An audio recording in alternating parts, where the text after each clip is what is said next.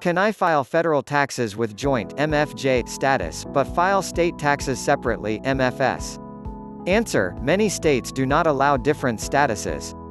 Generally, most states prefer you to file with same status for federal and state. However, those states will also allow you to show your spouse as a part-year or non-resident. Illinois and Maryland are examples of such states. Also, while the Illinois general rule is for you to file with the same status, it also has a filing status exception for injured spouse situations. Tax law offices.